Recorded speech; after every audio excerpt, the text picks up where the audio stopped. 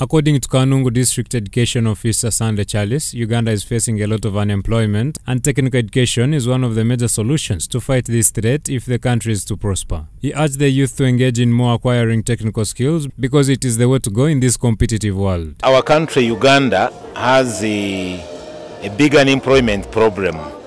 So because of unemployment resulting from the courses we have been taking, we must find a way of skilling our Ugandans. If we are to go science, we need skills. And it is these technical schools, technical institutes that provide these schools. The mayor of Kanungu Town Council, who officiated the meeting, also added his voice, thanking the government for promoting and equipping technical education, where he urged the youth to use this opportunity to tap into the job market because the country today needs people who are skillful. Technical skilling is very important for the youth in the country, especially in Kanungu District. Because when I talk of Kanungu District, it means it's where I am. But if we spread that material, it cuts across the country. So it is very necessary for our children, for our future generation, to know the skilling.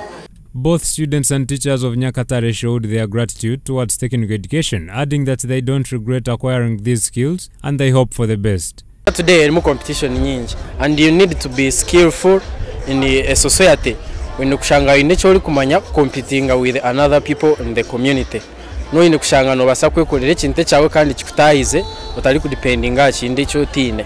Kushanga no basakolero muntamizo munju basamutera amashanyarazi akakuha either ahasete ziyaba ineho zikakufacilitatinga kugira ngo by tomorrow nichikugaininga.